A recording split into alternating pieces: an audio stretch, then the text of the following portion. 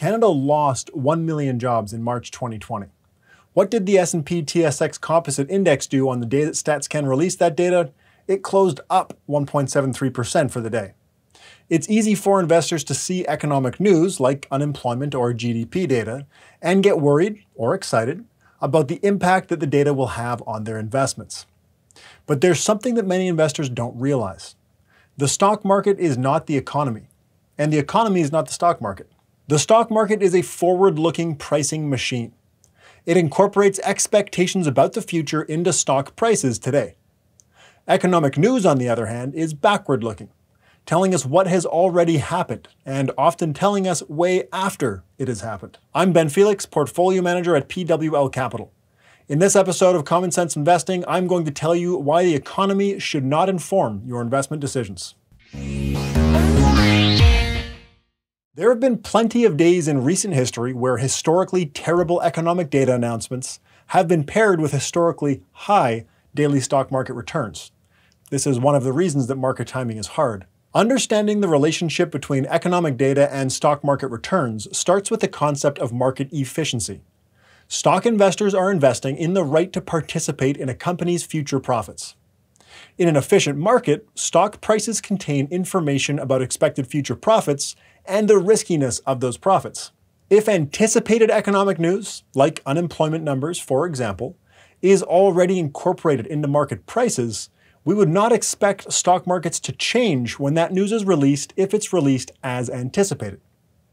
It is only unexpected economic events, which are by their nature unpredictable, that drive big short-term changes in stock prices. Whether news is good or bad does not matter. What matters is whether news is better or worse than expected. A good case study might be the US stock market throughout the global financial crisis. The US stock market started to decline in October 2007. 2 months before, the US National Bureau of Economic Research defines the economic recession as having started. NBER defines the recession as having started in December 2007 and ended in June 2009. It's important to note that these dates were not announced until December 2008 for the start of the recession, a year after it was determined to have started, and September 2010 for the end of the recession, more than a year after it was determined to have ended. The dates are not determined purely quantitatively either. They are determined by the Business Cycle Dating Committee. This is a clear example of the lagging nature of economic data. US unemployment had been above 9% since May 2009, and it reached a peak of 10% in October 2009.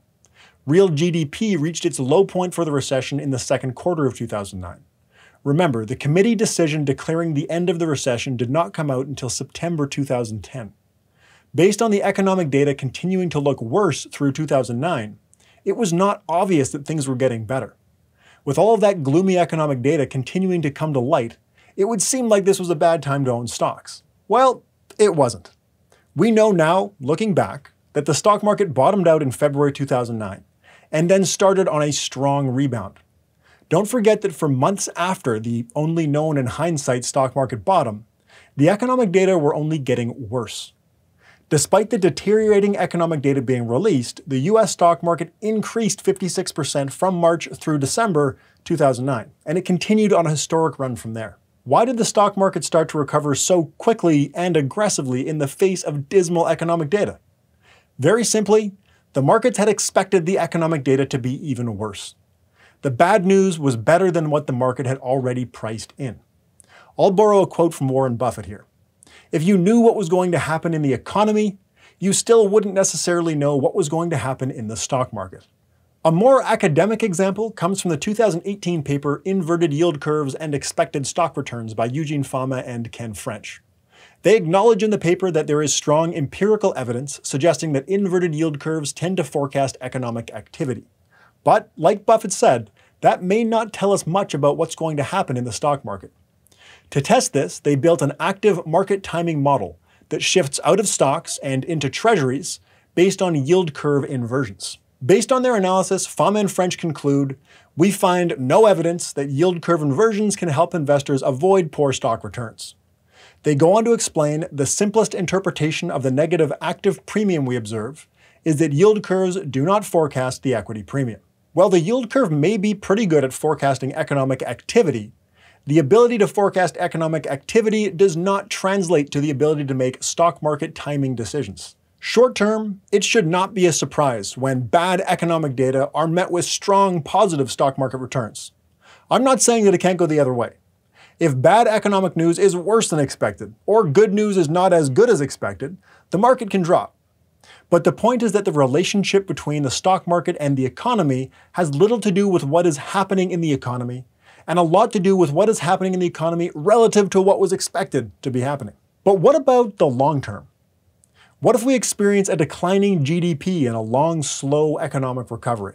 In normal times, a rapidly growing economy like China would be expected to have a higher GDP growth rate than a developed economy like Canada or the United States.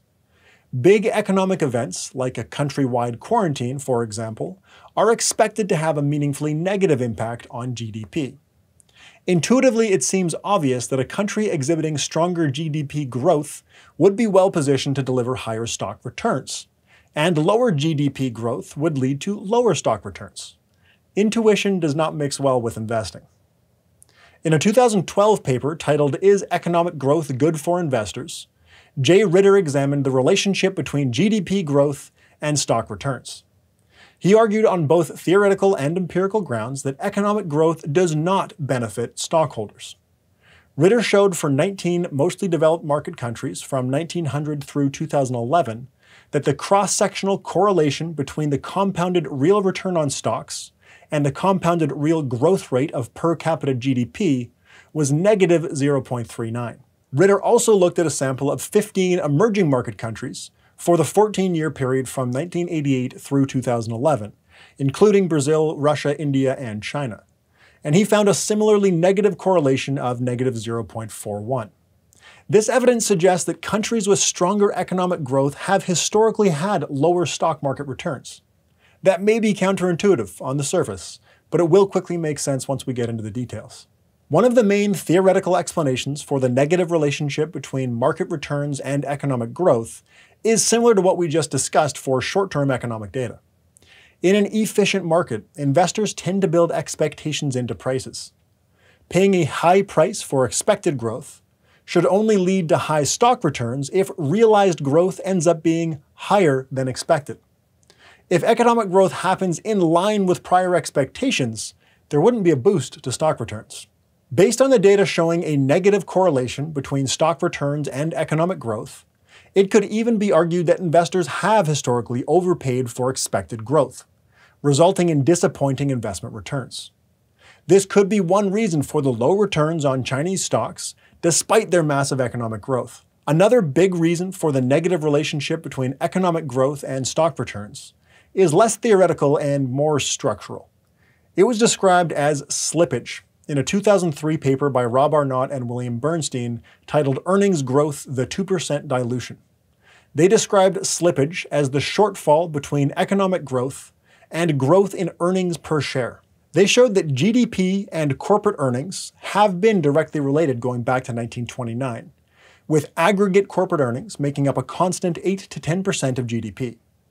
But growth in aggregate corporate earnings does not directly benefit investors. It is increases in earnings per share that benefits investors. The problem here is that per share earnings growth can only keep up with GDP growth if no new shares are issued. Let me explain. If you own shares in a company in a rapidly growing economy, and a new company lists its shares on the stock exchange, you don't benefit from the new company's economic impact. You would need to reallocate some of your capital to the new company to participate in its earnings. But doing so does not increase the value of your portfolio. The economy is growing, but your portfolio has not. Over time, the effects of this slippage have been meaningful. China might again be a good example. Much of the growth in the market value of Chinese equities has come from an increase in the number of listed companies, as opposed to price appreciation from existing listed companies. Based on the slippage effect, it is easy to see why Chinese stock returns could be relatively poor, despite huge growth in their total market capitalization. We would expect the slippage effect to be more pronounced in a country going through rapid economic development. Arnott and Bernstein gave the example of war-torn and non-war-torn countries from 1900 through 2000. They show that while war-torn countries had their economies devastated by war, Within little more than a generation, their GDP caught up with and in some cases surpassed the GDP of non-war-torn countries. But here's the interesting part. The war-torn countries' stock market growth trailed their economic growth by nearly twice as much as the non-war-torn countries. The explanation for higher slippage is that war-torn countries had to go through a high rate of equity recapitalization. New companies needed to form, and existing companies needed to raise new capital, diluting the benefits of economic growth for existing shareholders.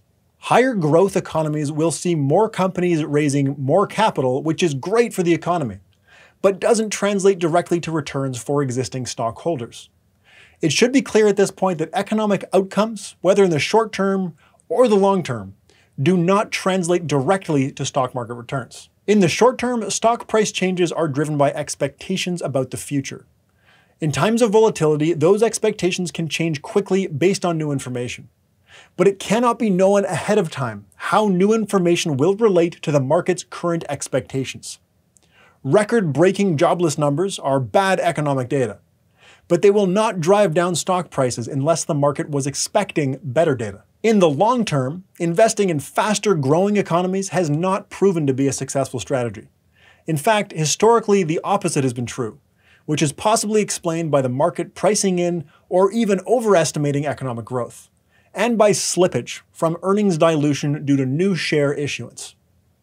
Paying attention to economic data might be interesting for some people, and it might even be a little bit useful from the perspective of understanding what's going on in the world.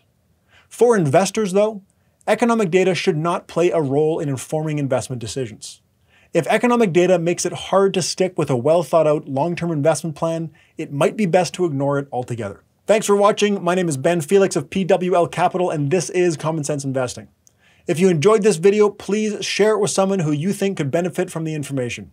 And don't forget, if you've run out of Common Sense Investing videos to watch, you can tune in to weekly episodes of the Rational Minder podcast wherever you get your podcasts.